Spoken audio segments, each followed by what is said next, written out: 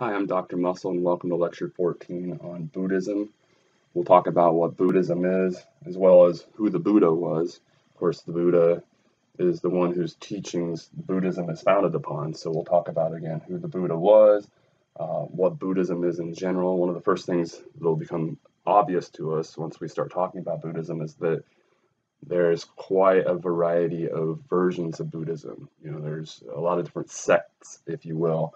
And I think the editors of the textbook pointed that out. So that's a good point.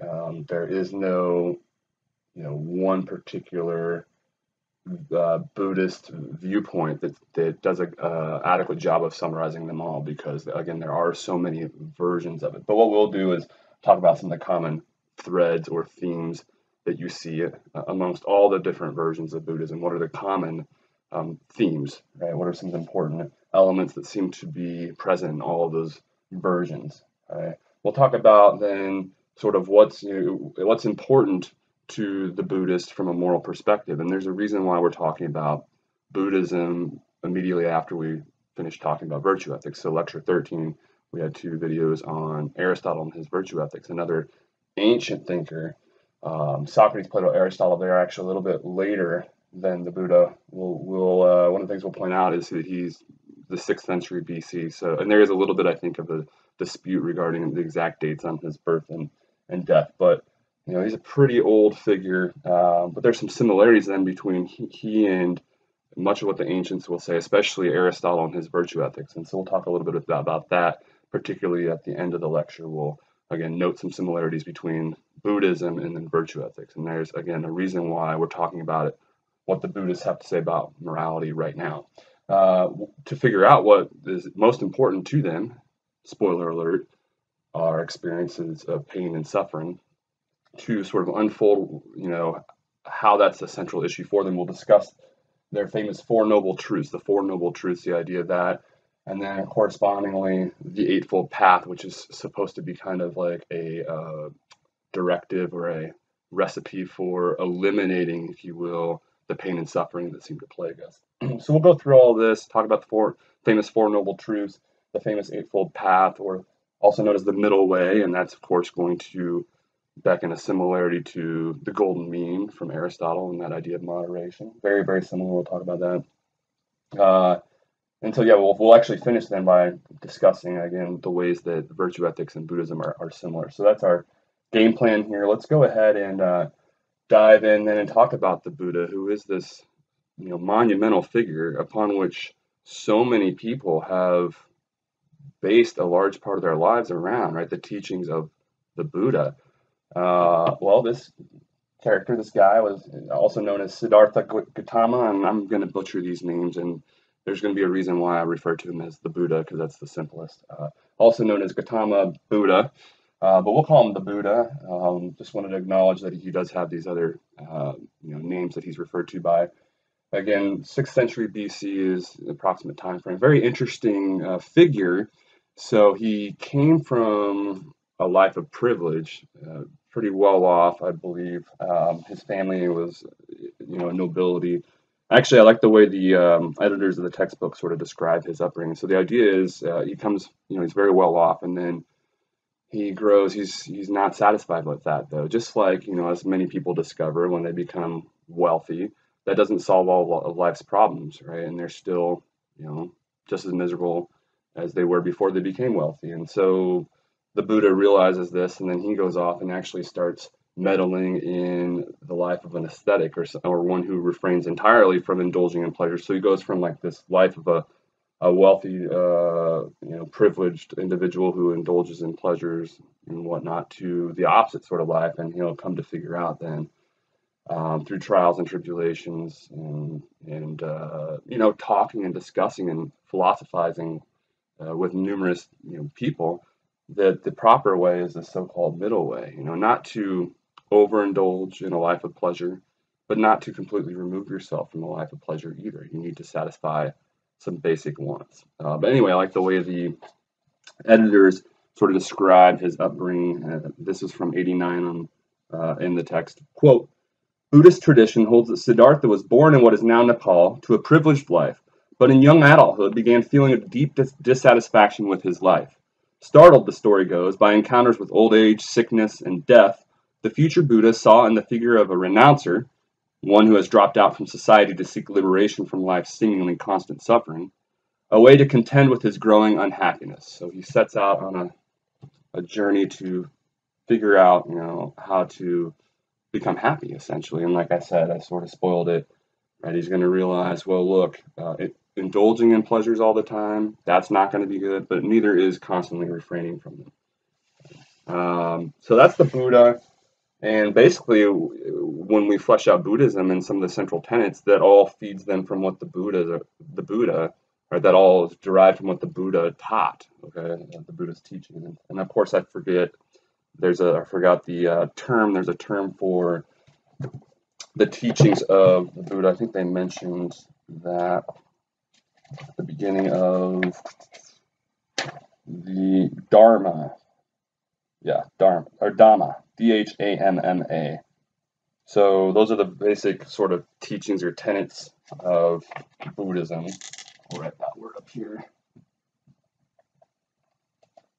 Okay, so everything we're spelling out is, stems from what the Buddha taught, more or less. Okay, so what is Buddhism, or what are some of the central themes here? Well, in general, we want to characterize Buddhism in general, as we like to do first, and then we'll get into some of the specifics. Okay, so the first thing I reiterate that I already mentioned a moment ago is that it yields a great variety in terms of beliefs and versions. Okay, and so it's hard to then characterize it, I guess, or try to define it. So what we'll do moving forward is kind of try to home in on some of the more prominent themes that you see amidst all these different varieties. I should say that I have a little bit of experience with Buddhism, not a whole lot. And don't get me wrong, I'm certainly not an expert. I will probably butcher some things here and there. I don't know how to pronounce things and so on. But I've been interested in Buddhism for a long time. One of the most interesting classes probably the most interesting class I've ever taken. I mentioned I took a class on Nietzsche where we just studied literally one book the entire course. That was pretty interesting. But then another, probably the most interesting class I've ever taken was taught by Yozan Mosig, an ordained Buddhist monk at my undergraduate institution. And last I checked, he was still teaching there. He's pretty old at this point. Sorry, no offense, Dr. Mosig, if you happen to be watching this. But, in his 70s at least, still teaching to this day, so far as I know. So he teaches Eastern psychology. I signed up for this class, and I'm 19, 20 at the time. And what do we end up doing throughout the semester? So we meet twice a week, Tuesdays and Thursdays, and the class is an hour and 15 minutes each time. Literally the first 45 minutes of every session, you come in. I forgot what it was called, but the thing you kind of kneel on or sit on when you're meditating. So we meditated for the first 45 minutes. You get this, the lights were off. A college class, you come in, first 45 minutes every session, and we would just meditate. And so I gave it my all. I always took it very seriously, and took the belief system in general very seriously. And this guy was a Buddhist too, so he was an awesome instructor too, because he never took offense to anything. He was very willing to not be challenged, but if you had a question that was challenging to his belief system, for example, he didn't take offense and would take the time to respond in a thorough manner, and and was obviously very well versed with the history of Buddhism and so on. A very interesting class, and that was again Eastern psychology at the University of Nebraska at Kearney. Shout out. So that always really stood out. And then another session at one point we went out all through campus and just tried to be kind of in a meditative state and take in surroundings and so on. And what other class would you ever do this in? And so at that time, though, I tried to kind of get into it. I could never get myself to, I guess, to the level where you could appreciate, or I could appreciate any benefits from it. It didn't seem like meditating that really worked. But fast forward, 20 years or so, and I definitely have engaged in meditation, and I've definitely seen it work as well. So the whole point there is it was an interesting experience that class, and that was my first kind of exposure to Buddhism. It was very interesting, and obviously meditation then is a central element for a lot of Buddhists. Okay, sort of trying to put yourself in this very peaceful, meditative mental state. Um, and I think if nothing else, through just my own personal experience, like I've mentioned, I can speak to that it does calm you, if nothing else, just sitting there focusing on breathing, right? And what you're doing in meditating typically. You're focusing on the breathing, and that is going to calm yourself physiologically. It's going to relax your muscles and so on. So that's going to happen. And whether there's other added effects, I would maintain there are. And clearly, it's been a practice that's been engaged in for thousands of years. This idea of meditation, this practice of meditation. So, again, that's something. If you've tried it and it hasn't worked for you, I guess the whole point of all that was, don't be afraid to try it again. It might work the second time around. Now, that's not to say I meditate every day or anything like that. In fact, it's probably only like a monthly thing at this point. But there was a period of time in my life where, a couple of years ago, where I was meditating 6 times, 7 times a week, like almost daily if I could. I always have this intention recently to actually go back into that practice and try to maintain it on a daily basis, because I do think, again, that it's that helpful in many respects in our lives. Okay, so there's a little bit of a personal experience, I guess you might say, with me and Buddhism, speaking to sort of how I have wrestled with it. There is an issue, so some criticisms with theories too. Of course, we haven't really even dived in yet and examined the theory. But one of the ideas is that we're interconnected, and there's the editors point this idea out, this interconnectedness with one another, and there's not really any true sense of oneself, right? We got to lose this focus on, and that's part of liberating ourselves and reaching the state of nirvana. Right, is losing that sense of self that we constantly have, and then constantly focusing on it. Right? Rather, no, we're just a conglomeration of various physiological drives, if you will, or mental drives as well, that come together at a certain point or something like that. And so, but that sort of mentality then always led me to question, as I would question Professor Mosley, then why even care about anything? If there's really no me per se, then what does it matter if I get run over by a semi or something like that, right? If there's really no I in some sense, right, and it's all just interconnected being, then why even have a focus on my own welfare, right? Is that a sort of mistake in our mentality? Would they agree with that idea? Well, go ahead then and go jump out in front of semi. And no, he did not. I can't, of course, remember what he had to say in response. I just remember that being a kind of issue that we would wrestle with, that I would bring up to him, and then he would have to rebut and try to offer the Buddhist response to it. But anyway, let's go back. I don't know how I got into all of that already, but try to talk about again Buddhism in general. Having gone through my own experience with Buddhism, I don't mean to suggest again that I am any expert by any means with Buddhism at all, but I do have some experience. Anyway, so Buddhism in general, what does it focus on? As we'll see, what do you keep seeing constantly? Suffering. Buddhism focuses on, if we want to take nothing else out of this, the central focus is suffering, pain and suffering, and how much that plays a role in our lives, typically to a very negative manner. So again, that is the chief feature of Buddhism, and then what the Buddhists will focus on when it comes to their moral theory. And the job of the moral agent for the Buddhist is going to be essentially to try to mitigate that as much as possible, that pain and suffering. So I mentioned on the bottom of slide 3 here that point about there being a huge variety of Buddhist schools of thought, right? And there arguably is no essential defining feature other than say they're all inspired by the teachings of the Buddha. Okay. But we're going to, again, home in on what I would say are some very, very common features in many of these schools. But I do want to stress again that there are many, many schools of Buddhism. Some, for example, as I point out on the bottom of slide 3, consider Buddhism a religion. whereas others don't. And I actually had this discussion, I remember, with Professor Mosig. You know, he seemed to want to suggest that Buddhism was not a religion. He did not think of it as a religion. I remember thinking at the time that struck me as odd because I'd always kind of associated it with being a religion. And he made it very clear that he did not approach Buddhism or think of Buddhism as a religion, but more as a fundamental, I guess, way of life. Again, I don't remember the details, but I do remember him, very clearly wanting to suggest that Buddhism for him was not seen as a religion. But for others, that won't be the case, and Buddhism is a kind of religion for them, or they view Buddhism as a religion.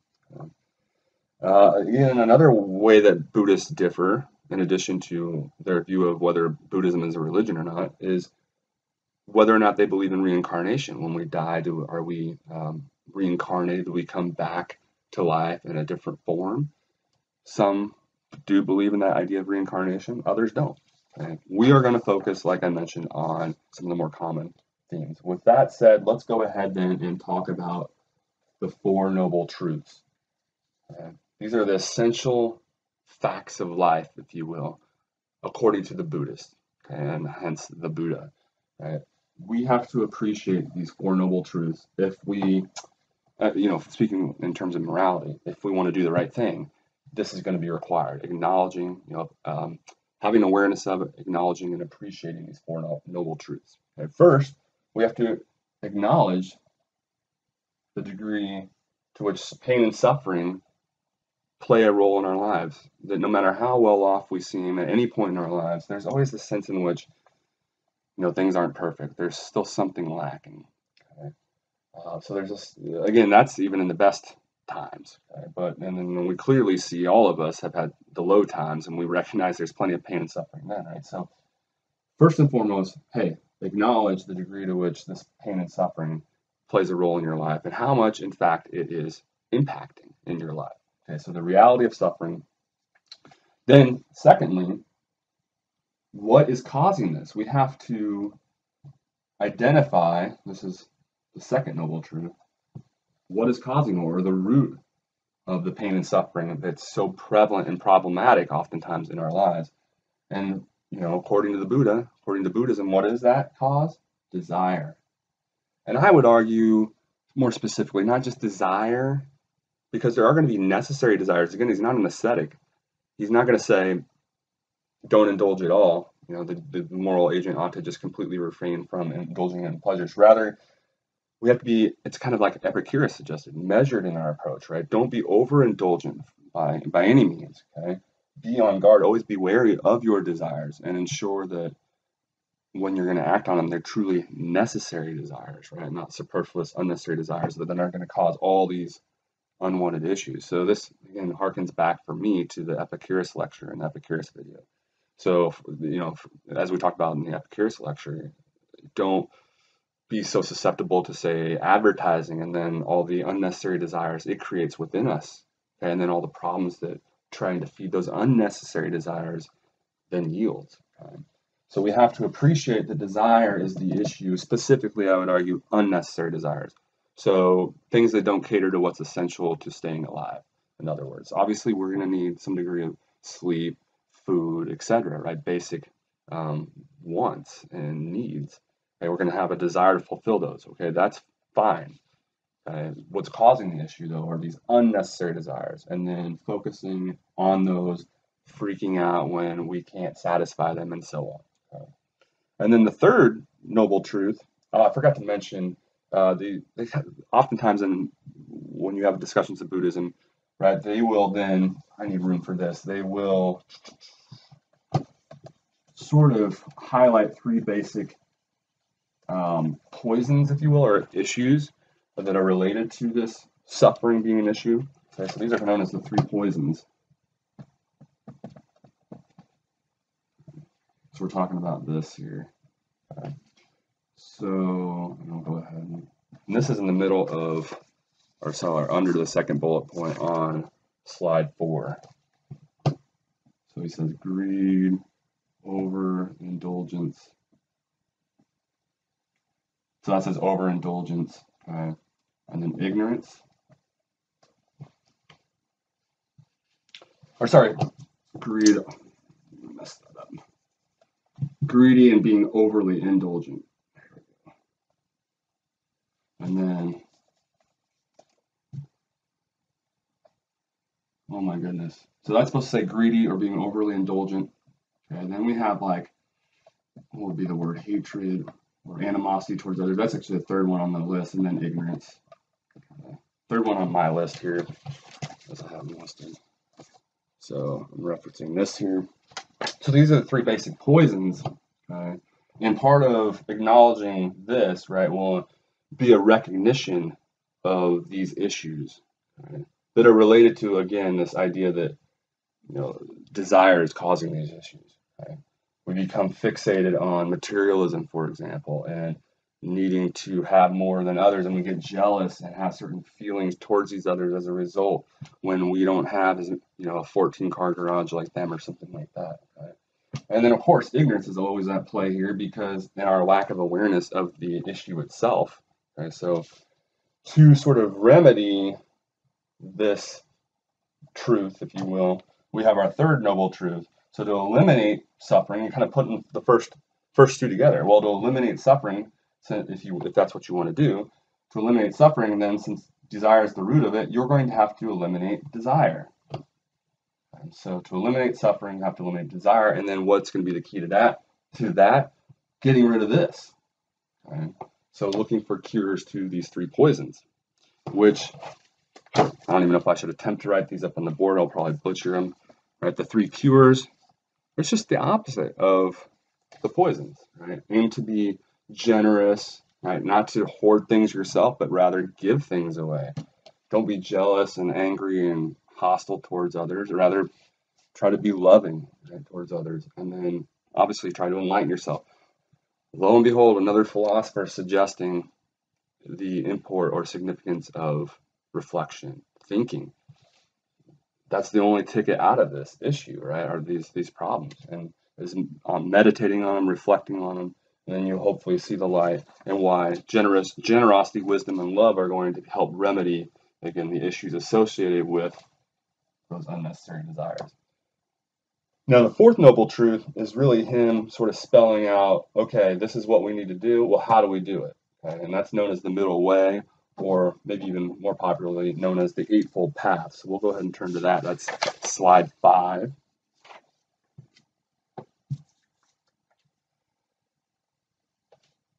Okay.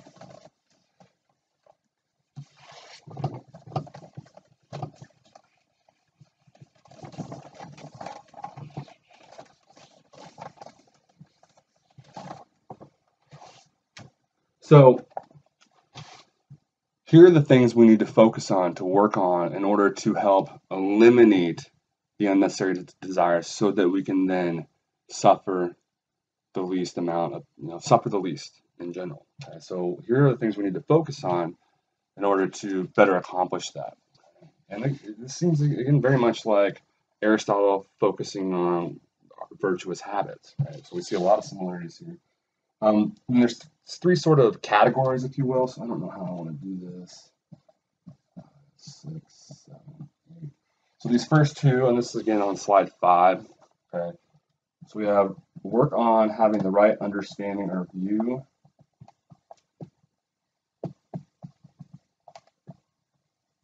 Two is right intention.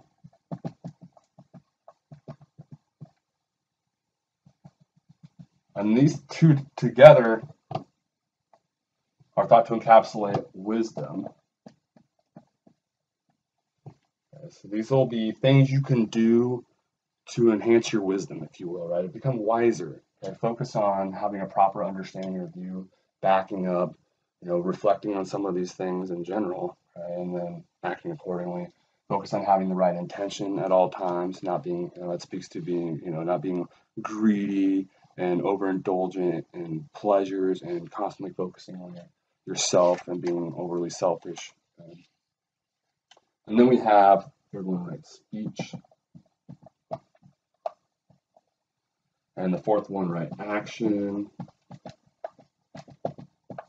And then the fifth one, right, livelihood, he says.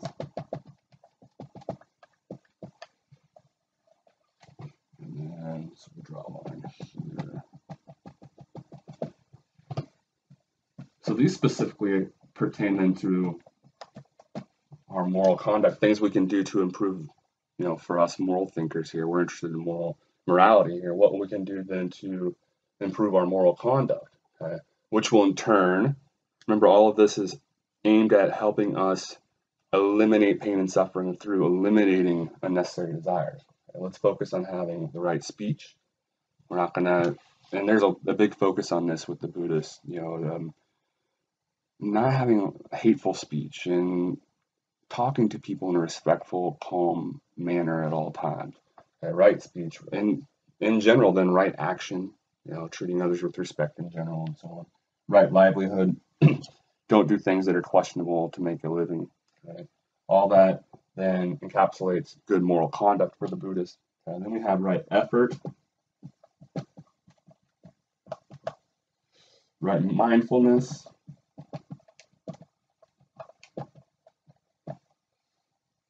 right meditation. What are all these getting at? I describe them as like mental health. If you focus on these, then you'll be in a good place psychologically. And I guess that's a good way to put it. You need to have a good attitude, good effort, okay? Right mindfulness, your mind, you have to be in a good place, so to speak, right? And this is all going to take proper reflection. Once again, an emphasis on reflection. You have to. Part of that would probably entail, meditating, getting your mind in doing things that will help get your mind in a good place. Okay? I guess that then right meditation is the last one. But to me, these are kind of play into each other. I guess all of these are kind of intertwined in some sense, right? But this is the Eightfold Path, famously the Eightfold Path. I should have started by putting this up here.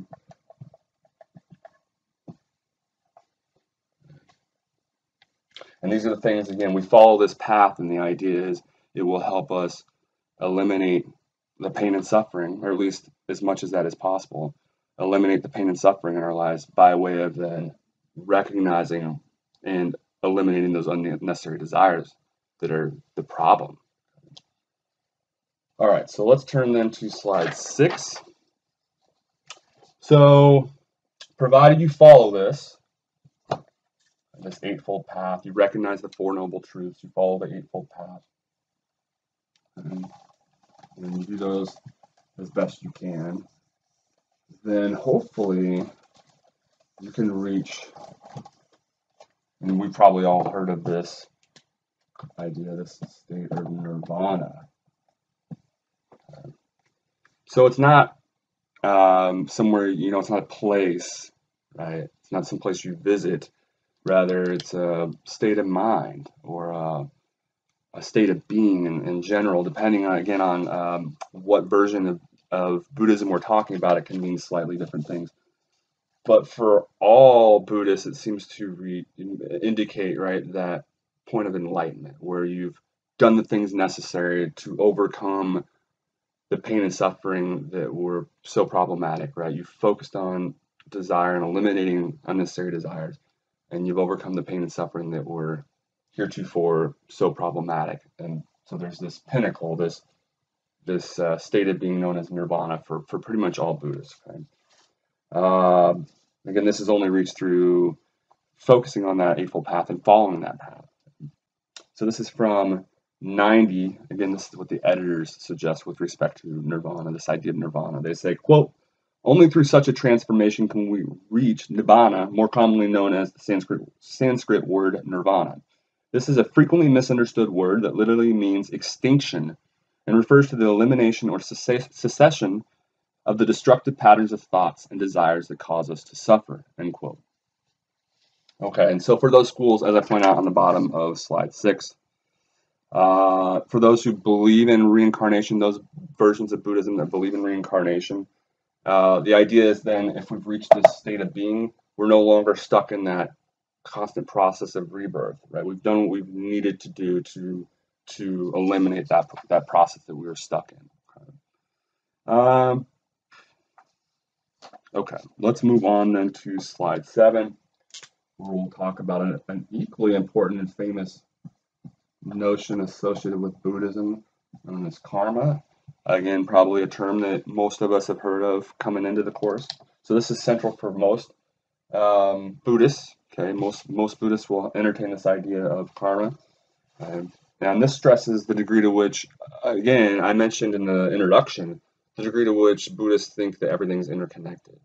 That in reality, and we'll realize this upon due reflection, so says the Buddhist, that in reality that there is no meaningful essential difference between me and you or any particular things. There are no particular things. Rather, everything is interconnected and one in some sense. And so that then yields this idea of karma, that everything you do is thus going to have an impact.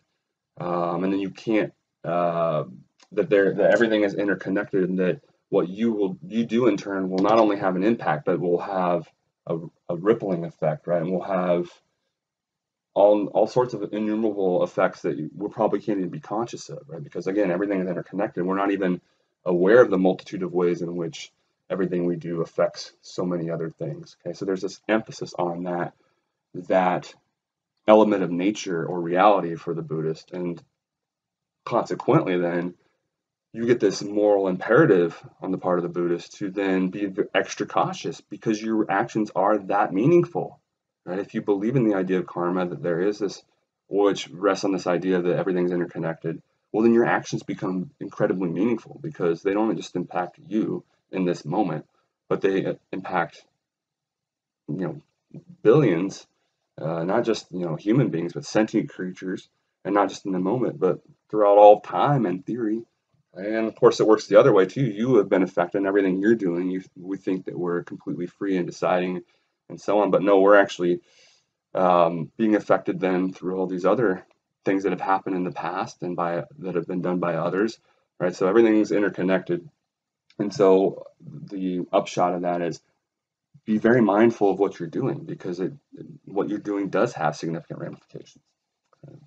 And so then there's kind of an implication of this then would be careful as well, because you stand to the typical layman version of karma, right? That also applies too.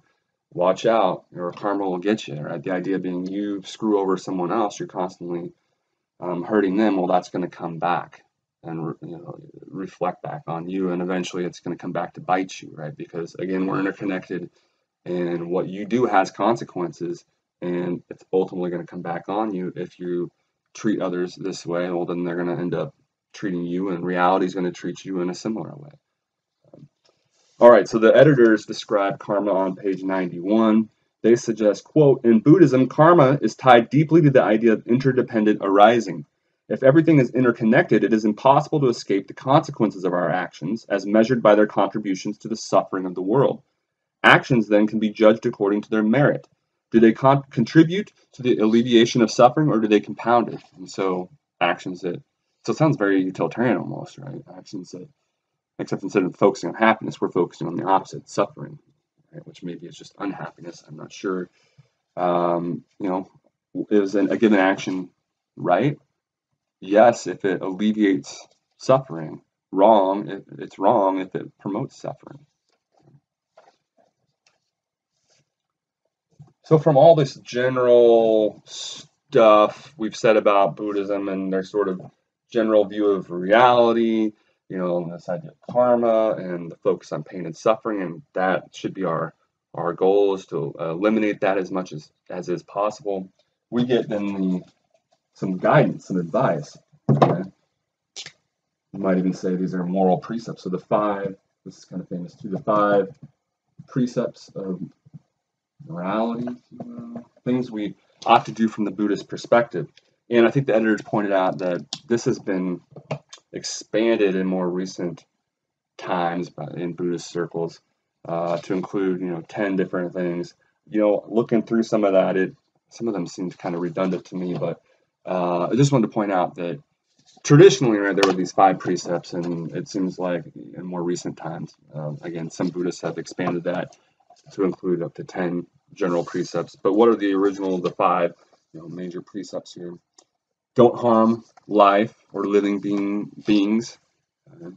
And you see all these kind of actually play out then in the story or the excerpt we read related to Buddhism, and because they all become an issue. So don't harm living beings, don't kill other people or any living creature, don't steal. I should probably put these up here.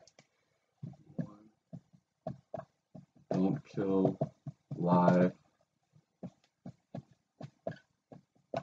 So don't steal. Don't engage in sexual misconduct.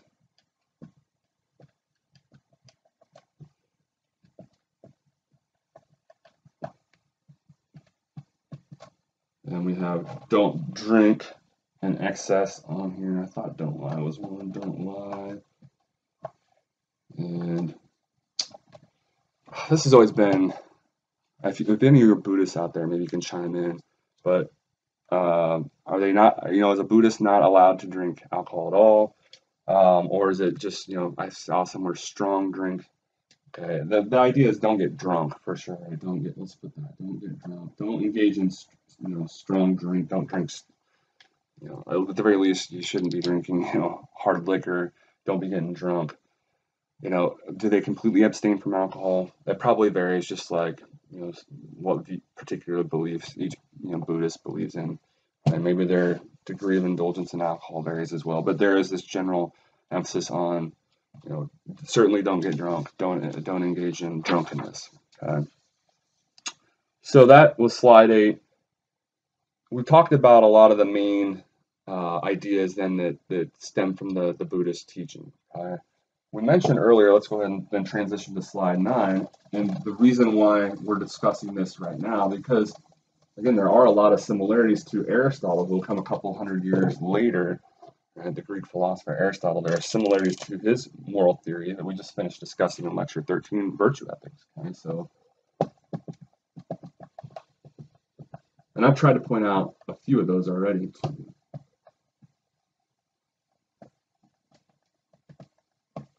Really, the main one that should be evident at this point is compare, for example, the middle way, as the Eightfold Path is oftentimes referred to as, with the Golden Mean. I began the lecture in the introduction talking, or I guess when I was referring to the Buddha and his life, I referenced his biography and how he started off living a life of pleasure to a great degree. He was well off and could afford to indulge in various pleasures, but he wasn't satisfied with that. And so he goes off and more or less lives with ascetics and refrains from indulging in pleasures, as much as is possible. And that didn't satisfy him either. And so he eventually settles on the so-called middle way. Don't do things too much. Don't do it too little, right? Don't indulge in pleasures too much, but don't refrain from indulging in them at all.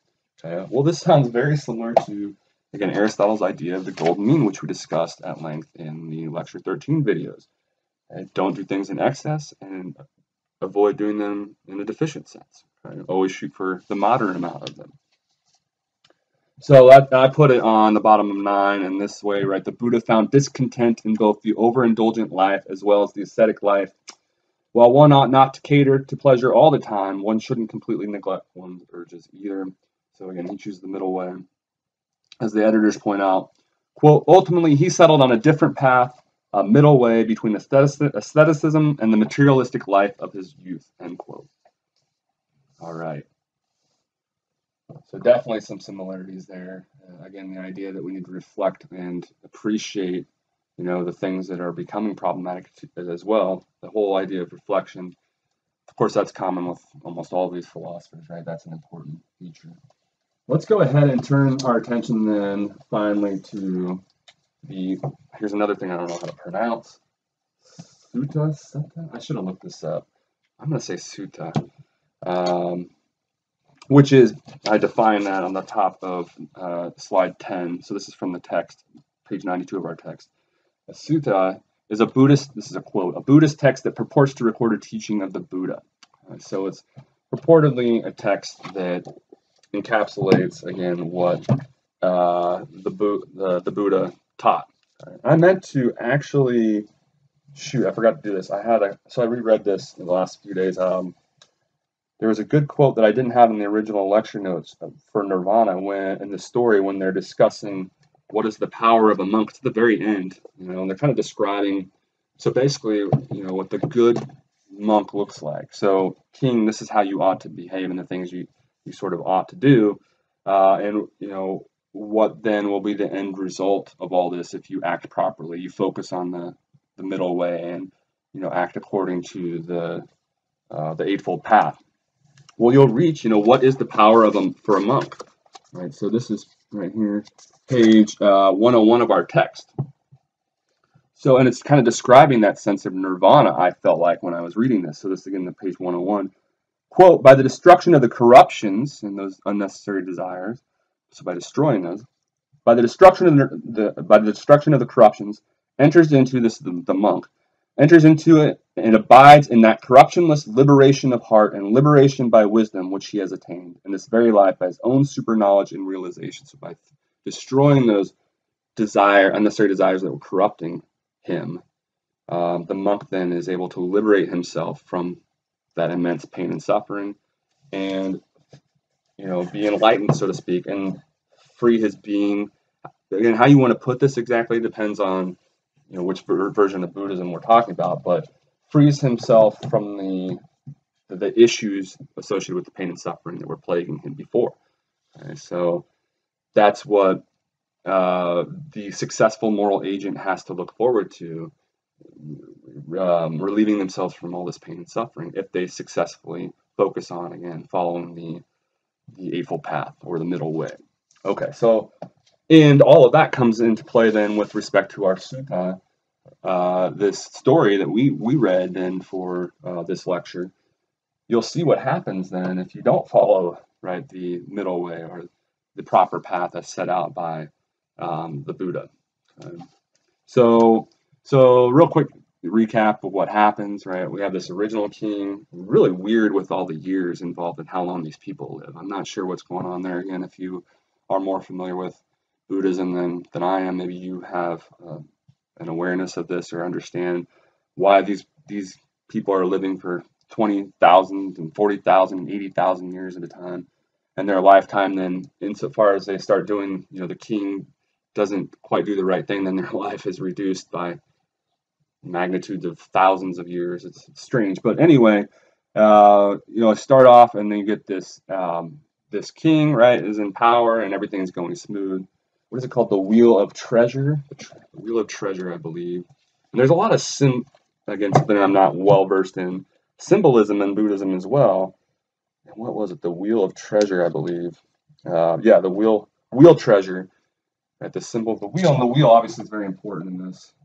And I know the wheel is very important in Buddhism in general, oftentimes used as a symbol. But this wheel treasure, and there's a bunch of these treasures, but anyway, this wheel treasure is out of position, this king is told. And so then this king realizes, okay, I guess my time's about to expire. And I guess that's what that meant, right? And so he tells his son, you're taking over. So the son takes over, becomes king. And then suddenly the wheel treasure is lost. Okay? And so he's got to kind of figure out, things for himself. And he starts off promising, right? He seeks some advice, and he's told that he has to follow the duty of an Aryan wheel-turning monarch. And so what does that amount to? He tries to follow it, right, as best he can. He seeks the advice of, the sage and so on, and tries to do as best he can. Okay. The wheel treasure returns. The king prospers. The flock returns to him. Okay, he's doing well. Then the wheel disappears again. Okay, what happened? Well, this time around, he doesn't seek the counsel of the sage, and rather does his own, tries to do things of his own accord, right, his own way, not following the Buddha's teaching. And that's when the thing starts really spiraling out of control. And what I thought was interesting, it started with one tiny mistake, right? One little issue in the wheel here. Tutum, right? We got hit a big rock, but it was one rock here. Puts a little dent in our wheel. What was the issue? right? He didn't give property to the needy. And because of that one issue and not following the Buddhist teachings in general, then everything spirals out of control. So from that one initial mistake on the part of the king, not seeking, right, the advice of the sage, and so too staying on the path, right, the middle path, and following the advice of the Buddha, and carrying out instead his own sort of ideas, he then makes a mistake, doesn't give property to the needy, and everything spirals out of control. So turning to slide 11, we have this is from the story on 96. This is a quote. So after listening to others give advice, quote, the king established guard and protection, but he did not give property to the needy, and as a result, poverty became rife. So then we got poverty that resulted. So you made this mistake. You didn't give property to the needy, those who were in need.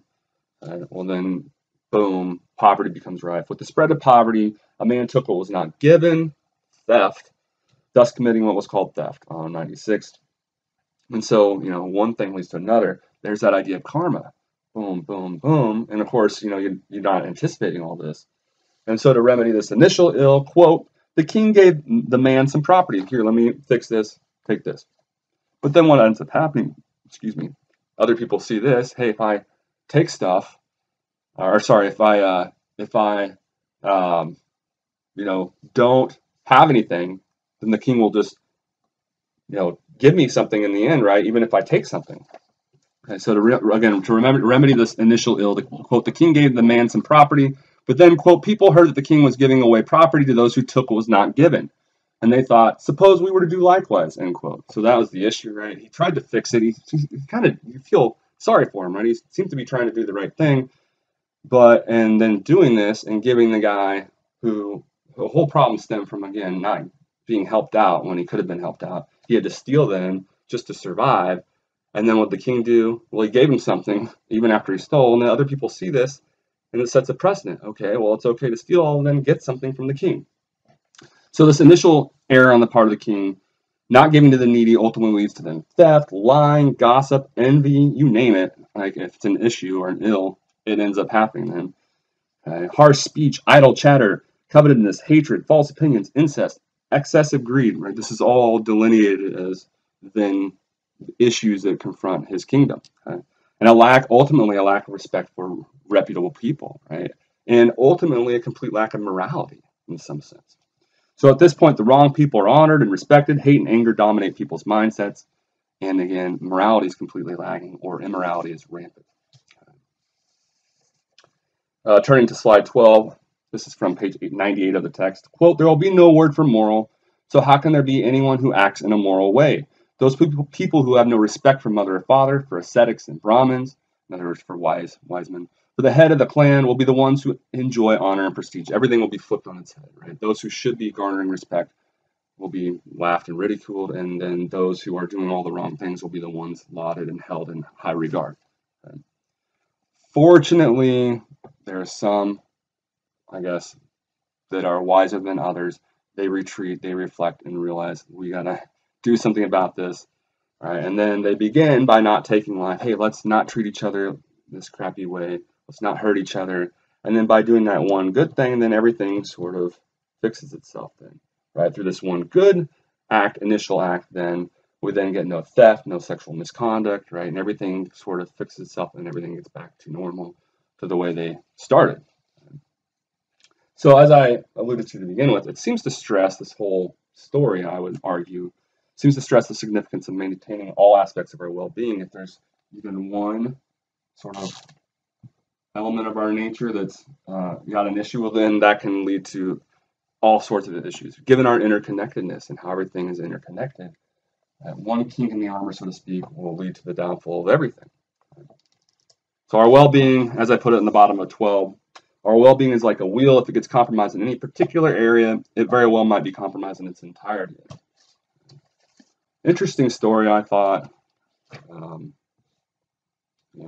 I felt a lot of sympathy throughout for the king. He seems to be trying to do the right thing, and that's maybe ultimately why everything he sort of rectified in the end, I guess. Right? He is at least trying to do the right thing for a while, and he loses sight of the path, and that's when things, explode for him. But once you get kind of going back onto the path, then again, not all hope is lost. Focus on the middle way, or Aristotle's golden mean, alternatively, and you can still mitigate pain and suffering, or at least to the best of our abilities, the best that we can. There's this sense in which maybe we'll never be able to completely eliminate pain and suffering. Maybe it's impossible.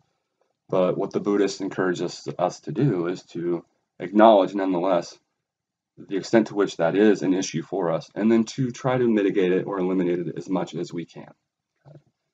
Okay, so turning to reflection time, I'll go ahead and conclude here. What do you think of Buddhism? What do you think of it in terms of a moral theory, given what the Buddha has to tell us, these ideas about reality and how pain and suffering play a huge role, and then what we ought to do in turn? Do you think the Buddhists offer us enough to figure out what we ought to do in moral dilemmas? To figure out whether abortion's right or wrong, or these various moral dilemmas. Do they give us enough to work with? And the moral precepts, don't harm life. I guess it depends on how you define life, right? Do they give us enough to work with to flesh out some of those moral issues or moral dilemmas? So that's question one. What is most important is question two, morally speaking. How would they approach then, given what's most important for the Buddhists, how would they approach some of these moral dilemmas? What do you think they would focus on when trying to approach the dilemma of abortion and death penalty and so on? And what do you make of this emphasis on the part of the Buddhist on pain and suffering? Does that seem like a good place to start off when figuring out what we ought to do? Is that a good place to start? Well, this pain and suffering seems to plague so many of us in so many aspects of our life. The job of the moral agent, let's say then, is to extinguish that, expunge that as much as possible. Does that seem like what we mean when we talk about morality? Is that the job of morality, to do whatever is possible to, again, eliminate pain and suffering? That's what the Buddhist seems to suggest. And then what do you think of that sutta? I didn't attempt to pronounce the name of the one we read. There it is. What'd you think of it? What conclusions did you draw from it? That's it. When we reconvene for lecture 15, we'll talk about Plato, another ancient philosopher, Aristotle's teacher. We'll talk about Plato and then Socrates as well. Socrates is Plato's teacher. We'll talk about a very famous passage from the Republic, probably arguably the most famous book in philosophy of all time. The Ring and Guide Jesus' excerpt from the Republic, Book 2 of the Republic. So famous passage from Book 2 of the Republic. Book 2 meaning Chapter 2 of the Republic. So we'll home in on that, talk about what Socrates and pals have to say about morality in Plato's Republic. So stay tuned, that's in lecture 15. Until then, bye-bye.